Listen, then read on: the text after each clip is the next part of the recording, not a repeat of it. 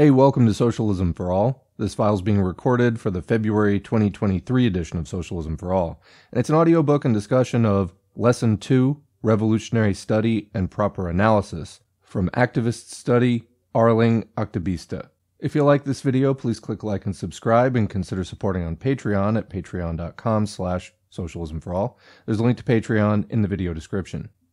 So Aktivist Study is a series of educational materials put together by the Communist Party of the Philippines, and it's been published by Foreign Languages Press as an English language translation. It consists of 4 lessons. Lesson 1 is the basic revolutionary attitude and the 5 golden rays. This is Lesson 2, revolutionary study and proper analysis. Lesson 3 is the mass line, and Lesson 4 is democratic centralism and the committee system, which will be published here at Socialism for All shortly after this one. A lot of this is based off of the writings and teachings of Mao Zedong, and it's presented in such a way as to be even more digestible and accessible. So let's begin. Revolutionary study is an important and integral part of the revolution. Comrade Mao Zedong said that to behave like a blindfolded man catching sparrows, or a blind man groping for fish, to be crude and careless, to indulge in verbiage, to rest content with a smattering of knowledge, such as the extremely bad style of work that still exists among many comrades in our party. We need a surge in our revolutionary study so that we can change our revolutionary movement for the better. Let us understand what is revolutionary studies and the proper way to analyze. Section A. What is revolutionary study? 1. Why is it important to study? Studying is an important function, and it is the responsibility of every revolutionary to continually raise their consciousness. It is very dangerous for the masses and for the revolution to leave everything to chance. Revolutionary struggle is not an aimless struggle guided by emotions. Every action depends on concrete study of situations and the needs of the revolution. If we study situations thoroughly, we can correctly pinpoint what we need to do, we can formulate plans and determine correct methods of work in carrying them out. Studying gives us guidance in our struggle. It doesn't just teach or show the correct road in revolutionary struggle. It also shows us the way on how to live our everyday lives. Revolutionary studies also make us sharp in guarding against the ideas spread by the ruling class and other elements bent on seizing the revolutionary movement and leading it astray. Revolutionary studies can be pursued by participating in collective discussions, reading revolutionary materials, ardent research, and analyzing all angles while planning and working. Revolutionary study is a process of knowing and understanding things. It is not just the reading of theories from reading materials, like the courses and theoretical works of Marx, Lenin, Mao, and others. Proper analysis of present conditions and experiences is a very important part of revolutionary study. Studying is a process of learning and understanding how things work and evolve. It is not just reading the revolutionary mass courses of Marx, Lenin, and Mao, etc. But it is an essential part of studying to know the present conditions of our society, assess its condition, and sum up our experiences. The main frame of revolutionary studies is society and revolution. It involves ideas and theories that help to clarify the condition of the classes and class struggle. The reason why we study is to gather the loose ends of our struggle and change whatever it is that needs to be changed. Since we are struggling towards a free and democratic society, it is our primary concern to give importance to society and revolution. For example, we're studying the theories of classes in society and class struggle because the center, or focal point, of our struggle is understanding on how to transform our society. This is the guide of how we understand the conditions of Philippine society as a whole and the continuing line of our revolutionary struggle. 2. Why is it important to study the People's Democratic Revolution? We study the People's Democratic Revolution, or PDR, because it shows the correct way to assess the conditions of Philippine society, the roots of the problems of the Filipino people, and the way to solve these national problems. Revolution is a science. In our fight against the reactionary enemy, we need to be sharp in understanding the rules of engagement of our revolution and how the masses can fight the enemy. By studying PDR, we can keep the zeal of our struggle both bright and fiery. We can also solidify our unity with the oppressed masses. The basic systemic classification of the PDR can be obtained from our mass courses. Mass courses clarify for us our need to struggle. Meanwhile, in the special courses we take, we study the advancement of our own mass movement. more specifically the workers, farmers, women and youth, as integral parts of the People's Democratic Revolution. Revolutionaries must continuously study the PDR. While our struggle continues to intensify, our understanding of the PDR must also get sharper. The mass courses also must serve as a door to encourage us to read and study documents, journals, and books to help keep our struggle in our hearts. The books Philippine Society and Revolution, PSR, Struggle for National Democracy, SND, and Philippine Crisis and Revolution are the primary tools we use in studying PDR. It is where we get awareness to our questions regarding the PDR by keeping the principles of our struggle in line. This is where we get guidance in our understanding and solving the problems of our political struggle. We read and learn Philippine history when we read the PSR. By learning the Philippine history, we also understand about the advancement of Philippine society, the roots of national problems, and the revolutionary struggle for freedom and democracy. We also need to study the history, problems, and present conditions of the people of the territory in which we are currently situated. It is very important to read Ang Bayan and other revolutionary journals to keep us abreast of the present economic and political situations and conditions of our society, its role in the revolution, and to know the struggle in other sections and territories. 3. What is investigation? Investigation is a tool to obtain proper and correct information in relation to conditions. There is social investigation and investigation related to work, plans, and programs. The National Social Investigation is the study on classes in real life. This is a very important part in advancing our political work.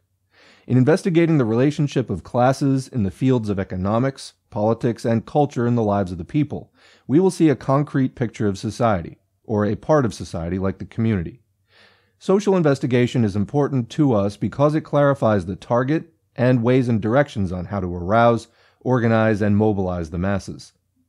The investigation on how we conduct our work, make plans, and progress is realized by gathering data related to how we advance our work. For example, in the problems we face, the way our comrades and mass members work, and its results. Investigation is a very important part of revolutionary studies. The correct and proper information we obtain as a result of our proper investigation is important and is needed as we can formulate correct decisions, plans, and programs. Mao Zedong said, "No investigation, no right to speak." If we do not investigate, we cannot hold correct and sufficient information. As a result, whatever decision we make in taking chances will just end up frustrated. Investigation is never-ending work. We need to make it a part of ourselves. We need to start our studies by understanding that we need to have correct and enough or sufficient information and data. As a result, our knowledge will always spring forth and enrich our understanding of objective conditions. 4. What is analysis, and why does it matter? Analysis is an important and vital part of our studies.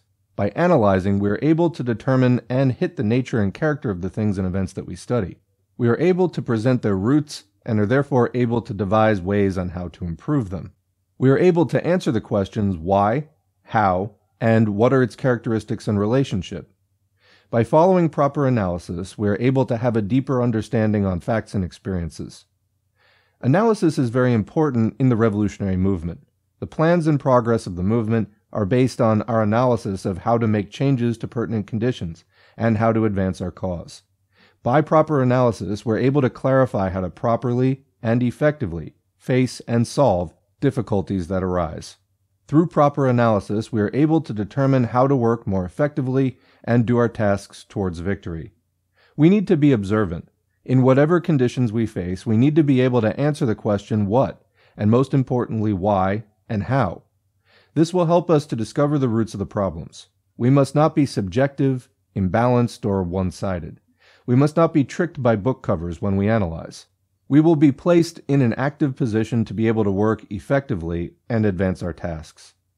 Analysis and investigation work continuously and together. Even though they are separate activities, they are interlinked in one process. After investigating, we analyze the gathered data. We formulate conclusions and decisions that we put into practice. We again investigate how to put these into action, analyze things that we did. Based on this, we're able to formulate another conclusion and decision so that we can advance even more our revolutionary tasks. 5. What is assessment? Assessment is a kind of analysis. This is an integral part of revolutionary study. There are two types of assessment that we do: assessment of work and assessment of conditions. Assessment of work is analyzing to measure where we stand or what our achievements in our plans and programs are. Assessment of conditions, meanwhile, is analyzing the character of conditions and the level of class struggle in society. An example of assessment of work is the monthly assessment that we do in preparation for reports. We list things that we've done and those things that we still need to do, things accomplished and those we still have to accomplish, etc. We make assessment after every mass work. We point out things that we've done from those that still need to be done, what the things that we need to complete are, the weaknesses that we need to overcome and errors that we need to rectify, and the work that we still have to do. An example of assessment of conditions is analyzing the balance of forces, the victories of our revolutionary forces on the one hand, and the strength of the reactionary forces on the other hand. We are able to clarify the victories of revolutionary organizing and what else we need to do to fortify and advance the revolutionary force to fight in another time. We point out the strength, disposition, and movement of the enemy and how we can weaken it. By doing this, we will be able to measure our own strength in advancing the struggle and the strength of the enemy when they fight back. Another example is how do we conduct assessment on economic conditions of farmers and farm workers in situations like after the flood to be able to make appropriate plans to help them in their needs. Assessment needs to be done in a timely manner. It makes us open to conditions and needs of the movement so that we will be able to promptly assign tasks. Assessment gives us these straight, concise, and specific tools for planning correctly and carrying out our tasks. If it shows from our constant assessment that the conditions have changed, we need to alter our plans of action according to those changed concrete conditions. On the other hand, assessment planning is based on the level of work we reached. If this happens, we change the plan and action according to the changes in progress that we pointed out during the work assessment. 6. What is summing up? Summing up is analyzing both our positive and negative experiences in order to draw lessons. The conclusions we draw from our summings up are lessons that can guide us in our movement and struggle. We learn from both positive and negative experiences. We uphold the lessons from positive experiences and consciously promote them. Meanwhile, we also learn from negative experiences, but we try not to repeat them again. There are many types of summing up depending on our needs and according to the present situation. We mainly sum up the experiences we learn from how we mobilize the masses and how we lead the organization.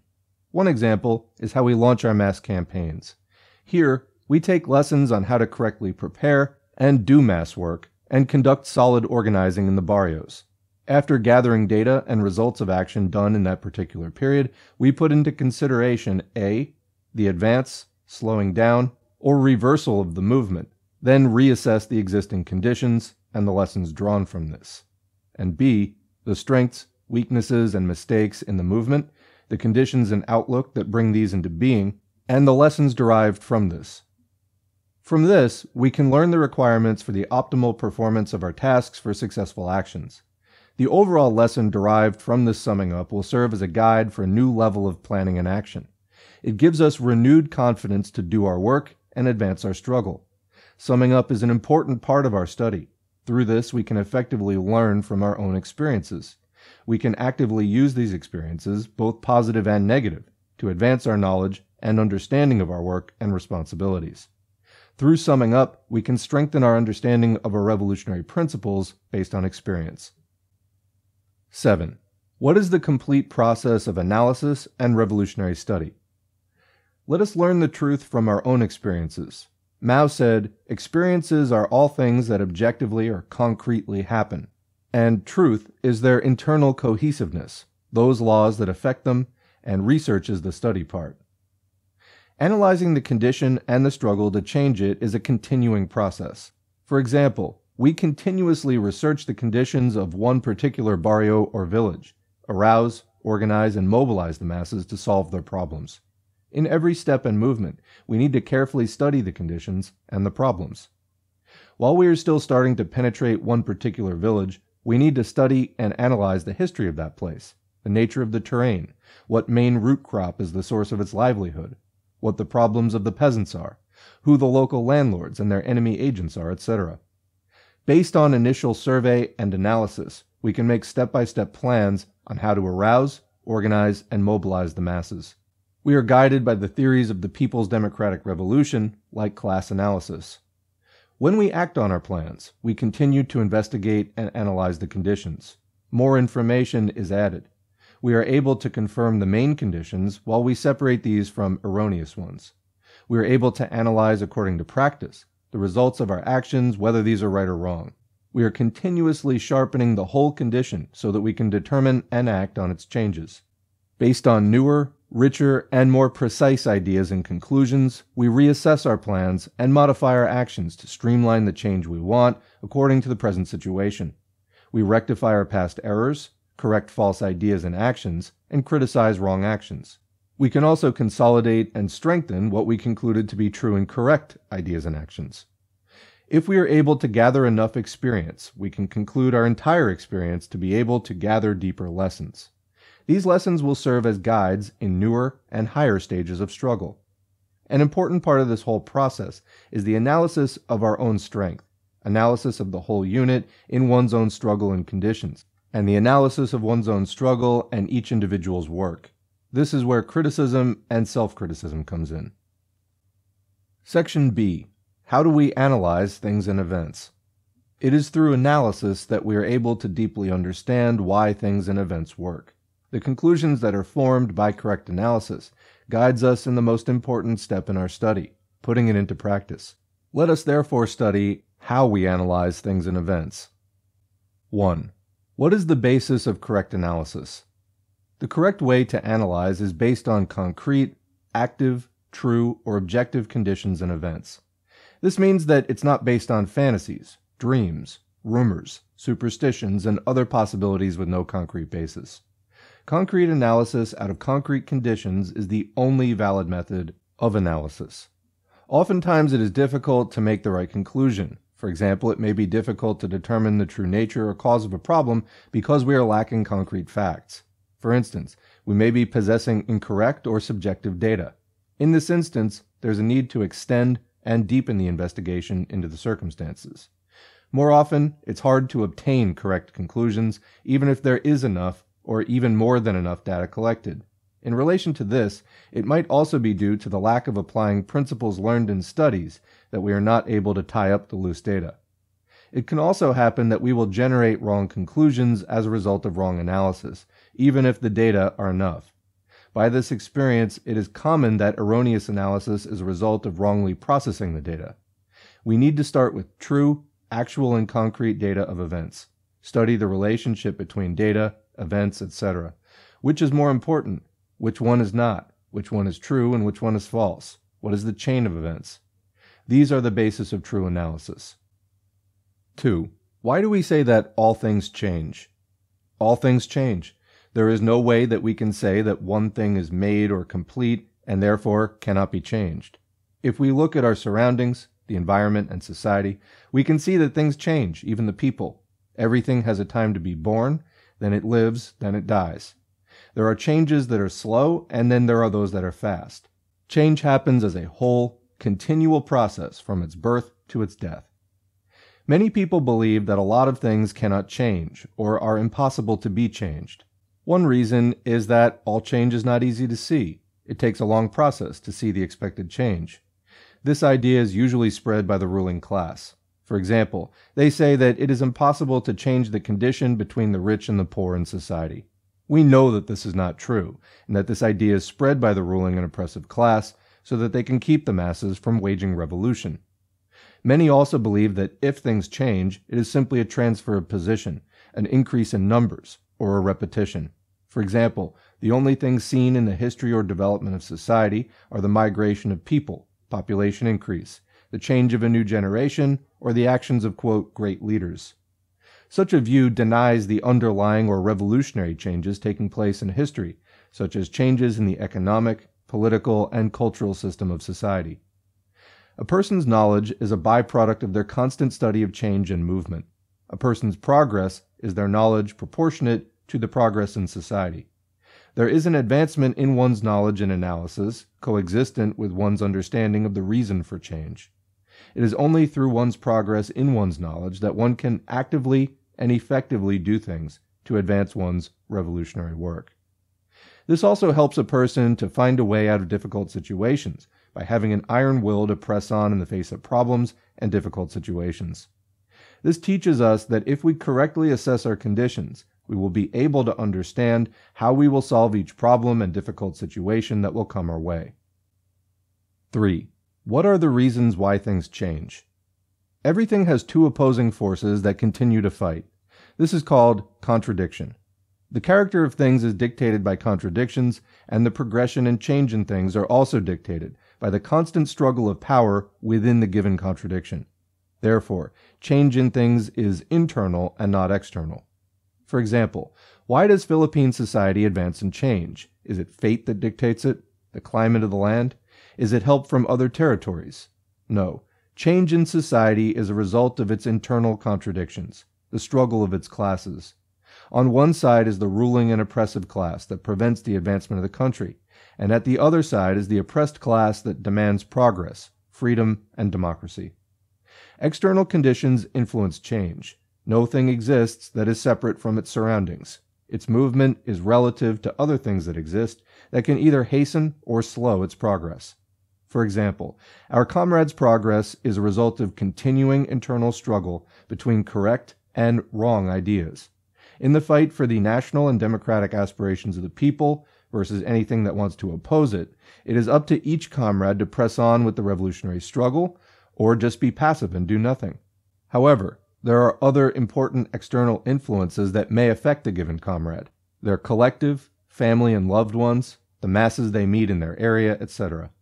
In the first example, the progress of the Philippine society rests primarily on the struggle of the people against U.S. imperialism, feudalism, and bureaucrat capitalism that is sharply mirrored by the revolution. The advance and victory of the revolution cannot be based on external forces like the victory of the struggle in other countries or the help of other comrades. Though the conducive external conditions and the help of other comrades to the Philippine Revolution are important and can definitely help us to attain our goals of revolutionary victory. This understanding teaches us to be wary or not to be skin deep in our analysis. To be able to understand one thing, we must be able to study its internal character and its relationship to other things. We must be able to study the data we collected and separate what is right from what's wrong. We must be able to study the internal contradictions and how they are influenced by the external contradictions. 4. Why do we say divide 1 into 2 is the correct way to analyze? The correct method of analysis, dividing 1 into 2, simply means studying the contradictions in things. This is going to the core of things, to study its character and opposition between the aspects of the contradictions. We study its movement and progress, its forms and the ways by which contradictions struggle, pieces rise and fall, action and counteraction, etc. This is the proper way to study. This reminds us not to be one-sided in our analysis. Being one-sided means only looking at one aspect of a thing or contradiction. This also means favoring one aspect of the contradiction. This may also mean laziness in studying the two aspects of contradiction and how the two oppose each other. For example, when we criticize a comrade, we look at their positive and negative characteristics. In our investigation of one barrio, we study the peasants and farm workers on the one hand and the landlord on the other hand. In our analysis of society, we both look at the exploited and oppressed classes and the exploiting and oppressing classes. To know the essence or nature of one thing, we must know which among its two aspects act as its principle. This is important because the principal aspect is the one that dictates the nature of things. Whatever we analyze, we must immediately center on its very nature. Studying the contradictions, studying its opposing force and character that dictates its movement, and determining which aspect acts as the principal or dominant one. With our comrades, for example, we analyze the contradictions of their way of thinking, both positive and negative, the revolutionary from non-revolutionary. We can therefore clearly define the principal character, the positive, correct, and revolutionary. When we analyze our movement, we also analyze what we've so far accomplished versus things we still have to do, and at what level we have met our goal, our strengths and weaknesses, etc. We also need to point out which one stands out. In analyzing the contradictions, we use the help of comparison and differentiating it from other contradictions. The contradictions in one barrio, for example, can be compared and differentiated against the contradictions of other barrios. By comparing, we are able to analyze the common character that's present in the contradiction we're studying, and in those other contradictions. This will help us to immediately focus on analyzing the essence of things, which helps us to understand further the similarities and differences in contradictions and things. In differentiating, we are able to study different characteristics present in other contradictions. In differentiating, we're able to form and beef up our understanding of the things we analyze. This is important to enable us to generate accurate and appropriate solutions for how we should act. For example, when we analyze an agricultural community, we know that its contradictions are the same as those of the rest of the agricultural communities in the Philippines. That is why it is very important to wage the agrarian revolution in the barrio, and studying the experience of other places that we read in Ang Bayan can help us fulfill that goal.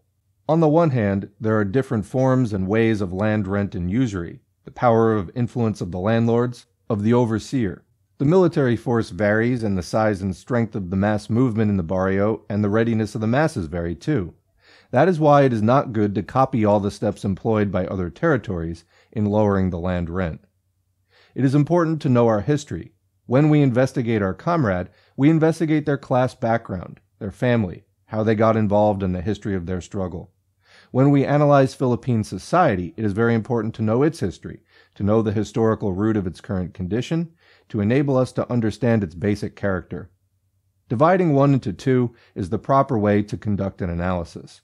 We first try to study and learn the two aspects that form the contradiction, and then we try to determine which one is the dominant or principal one. We compare things from one to the other to know the essence that is common to both of them. We also need to study how the contradictions thrive in them. 5.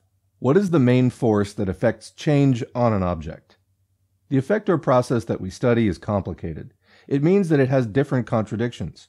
We need to study its different contradictions, the two aspects of contradictions, and the relationship of these contradictions between one and the other, to prevent us from becoming one-sided. Among its many contradictions, there is one that is decisive to the object and process. The contradiction is the common denominator that strings, connects, and affects the progress of other contradictions. It is therefore the key to understand the character of one particular complicated thing or process and how it exists and flourishes. We first need to study different contradictions before we know the principal contradiction. It is one-sided and subjective to study only one contradiction, even though this is the principal or decisive contradiction. It is not clear if it can indeed be the principal contradiction if we cannot see how it is related to the other existing contradictions. For example, there will be many contradictions when we investigate one particular barrio. There will be the contradiction between rich peasants, poor peasants, and farm workers. There will be the contradiction between the landlords and rich peasants. There will be the contradiction between the peasants and businessmen. There will be contradictions between peasants themselves.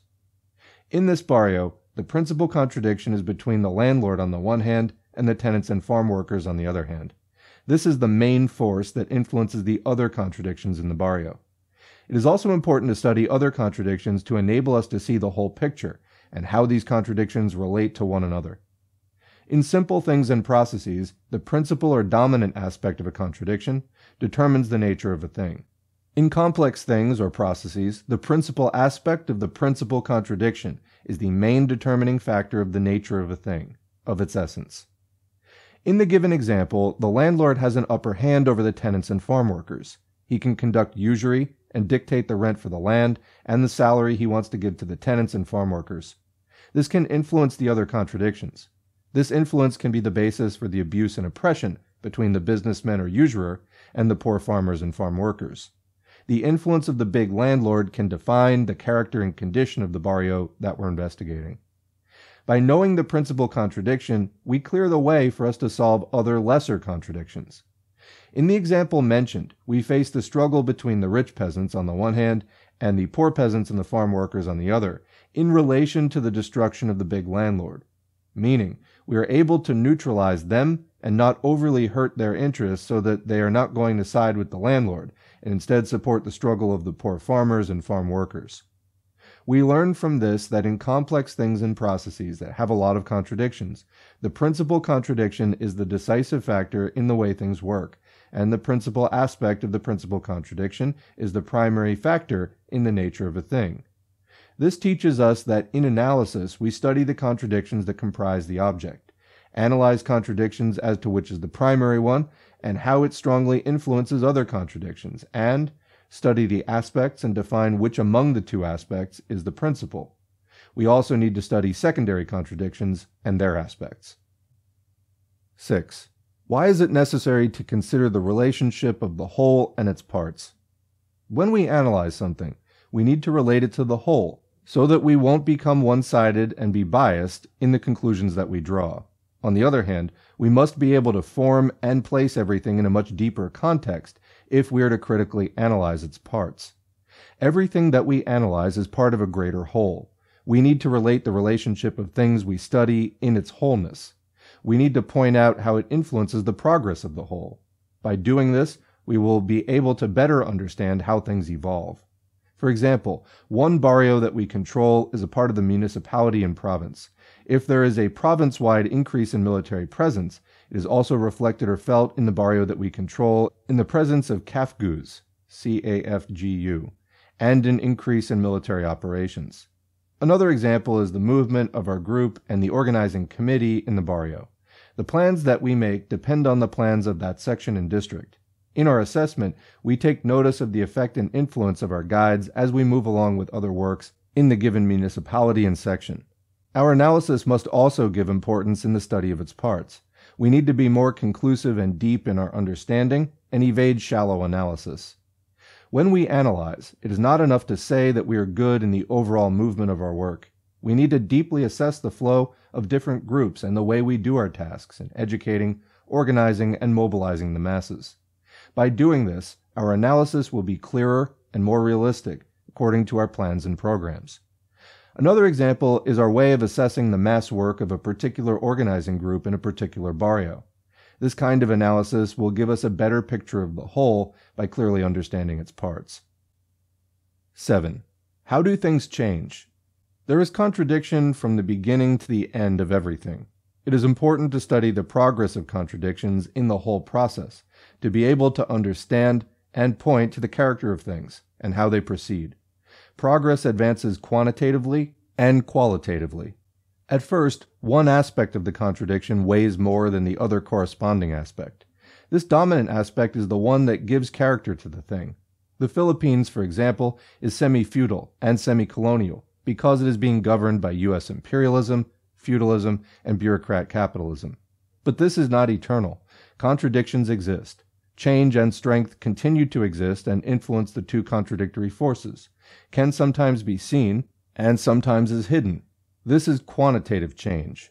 We seem not to see the change, but often only see simple changes in the form or the outward conditions of things. There may also be no change in the position. For example, in the Philippines, the class struggle can be seen in changes such as the increase in unemployment, the escalation in the number of strikes and other forms of actions, and an increase in the strength of the people's army, and so on. The people continue to fight the exploitation and oppression that's being forced upon them by the state. Meanwhile, the ruling class continues to intensify their exploitation and oppression and its abuse and deception toward the marginalized sector and the people. The intensity of the struggle and the balance of forces continue to change, but not the condition of society. No changes occur in the basic relationship in the classes of society. That's one reason why Philippine society will remain to be semi-feudal and semi-colonial. There will be a qualitative change if there's change in position between two aspects. If the secondary aspect continues to surge forward, there will come a time that the primary aspect will become weaker and will be overtaken by the second, historically weak aspect. This change can be sudden and drastic. This is called a degree of qualitative change.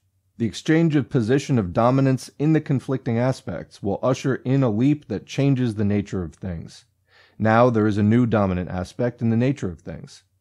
As a result of the change in the balance of forces, qualitative change in the current Filipino society will come after the victory of the National Democratic Revolution.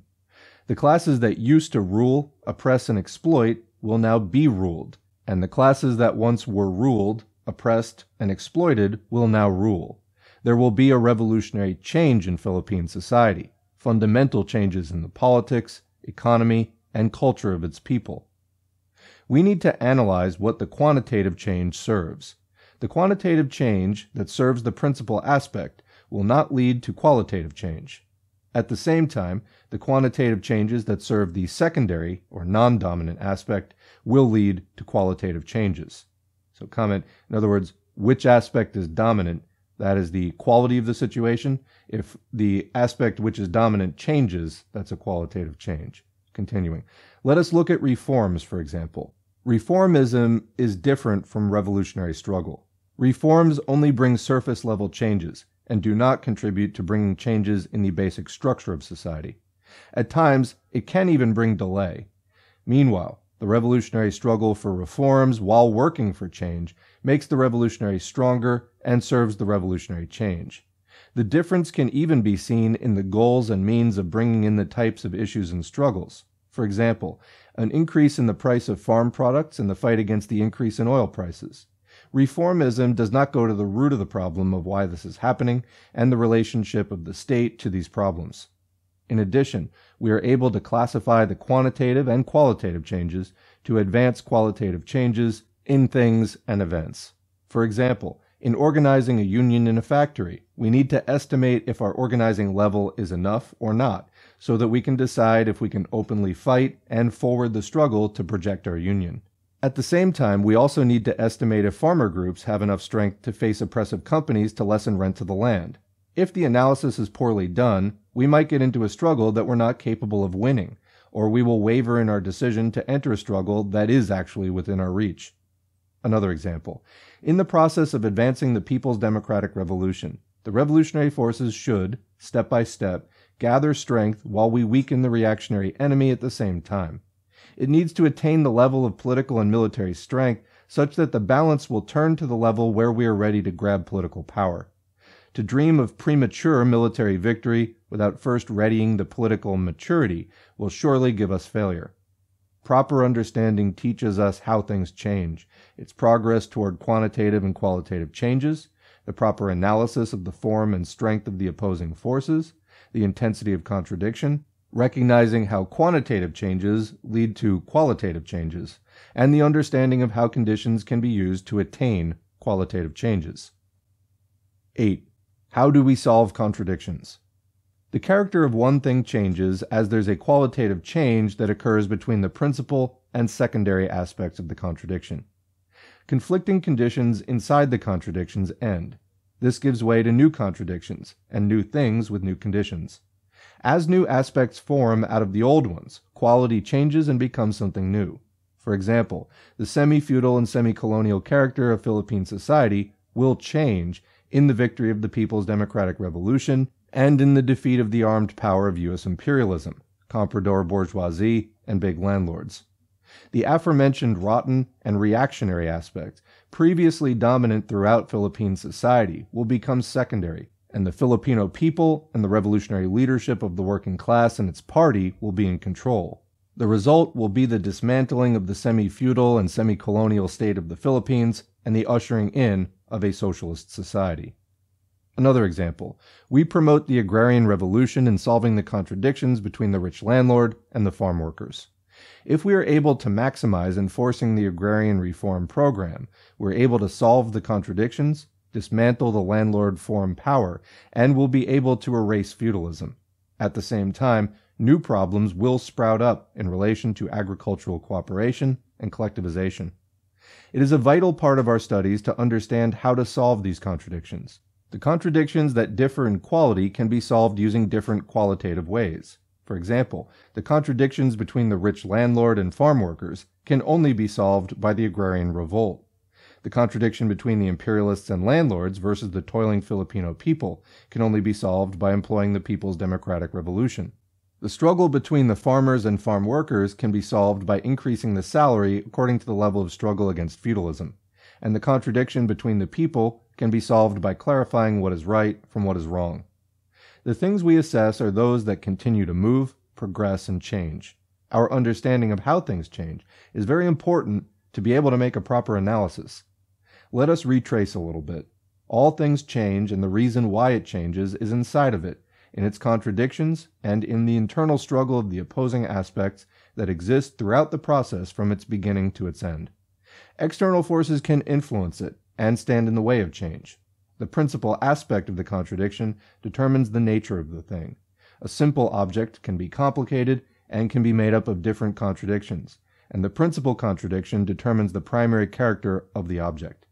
The contradiction never stops and goes through a gradual period in qualitative change. The secondary aspect gets stronger, and the primary aspect gets weaker over time, until it reaches the point where there is a complete change in position. This is the qualitative change, the change in the nature of things. The old contradiction gets solved. A new one emerges. This teaches us the proper way to analyze, going back to a concrete basis, dividing one into two parts, classifying the internal and external parts, the necessity of studying all contradictions that compose one complicated matter, pointing out the principal contradiction and its principal aspect to know the character of things, the relationship between the primary and secondary contradictions, pointing at the principal and secondary aspect of every contradiction and how they struggle, how quantitative change occurs, how the whole represents the parts, and how the contradictions get solved, giving way to newer contradictions. To this effect, we will be able to understand not just the character and nature of things, but also how we can change it. In short, this teaches us the importance of concrete analysis in concrete conditions. And that is the end of Lesson 2. Please join us for Lesson 3, The Mass Line, to be posted within the next few days. And as always, leave questions or comments in the comment area below. We'll continue the discussion there as always. Otherwise, thanks for listening, and thanks to the current patrons whose names are on the screen. If you'd like to get your name on the screen, head to patreon.com/socialismforall. You can sign up for as little as $2 or more, whatever you see fit. Every donation is encouraging. They're also materially helpful. I don't run ads or sponsorships on this channel, so that support is really vital. And while I would make content even if nobody paid, it does allow me to spend a lot more time on it than I would be able to do without that support. So if you like this channel, thank me, of course, but also thank a patron and consider becoming one yourself. Beyond that, engagement counts, whether you're a patron or not. Like, share, subscribe, and leave comments, even if it's just thanks or good video or random letters, etc. That helps YouTube to recommend this content to more people, and that keeps the channel growing, and that keeps the agitational and educational work that we're trying to do here to improve the baseline of the U.S. left, and indeed the left of anywhere that is listening. Which brings me to the final point. Agitate, educate, yes, these things can be done, at least in part, online. The organizing, that's something that needs to happen in real life. So look around, get to know your local left, go to whatever events you can, get involved in struggle, whether it's with left political parties, labor unions, tenant unions, other community organizations, maybe a ballot effort to raise the minimum wage. Whatever it is, get to know people, network, let them get to know you. I believe that the process of breaking away from the capitalist-controlled political parties, Democrat, Republican, and of course Libertarian, the third largest political party in the United States, which is just more neoliberalism, in fact, an even more vicious form of it than even the Democratic or Republican Party. But other parties that are not dominated completely by bourgeois influence, where you can actually do ideological struggle, of course, not possible within those capitalist-controlled parties. I believe that we need to bring the left together and have a major resurgence. Probably out of that, there will be reorganizations of various parties and coalitions and different things, but basically we need solid struggle to generate a solid vanguard, and from there, once there are people who have really studied both from history and theory and from their own practical experiences of leadership in the struggle and have some actual grasp on how things work, both in their area and maybe regionally or nationally, from there, we can start to see a revival of labor politics and build a revolutionary movement where currently we're in an environment where there is not a lot of revolutionary optimism, and it's leading people into some really bizarre, desperate, and ultimately fruitless and futile pursuits. We got to get out of that, and we got to build our strength. We got to reinvigorate the struggle. And I think lessons like this one that we just heard are great guidelines. If you can get this basic education, take that with you into the struggle. Obviously, if you're in a Marxist political party, there's not one in every area, and even where there are, people may or may not, find a kinship with that particular party. Different parties have different sort of orientations theoretically and so on. But obviously, if you're in a party, they should be also doing education, giving you coursework and different things to work on and study in discussion groups, while you are also, making your ties with the labor movement in your area or other struggles that are going on in your area and so on. Don't settle for just mere book clubs alone. Again, the struggle happens out there in real life, and that's where we need to be. So anyway, on that note, thanks again for listening, and we will see you in the next video.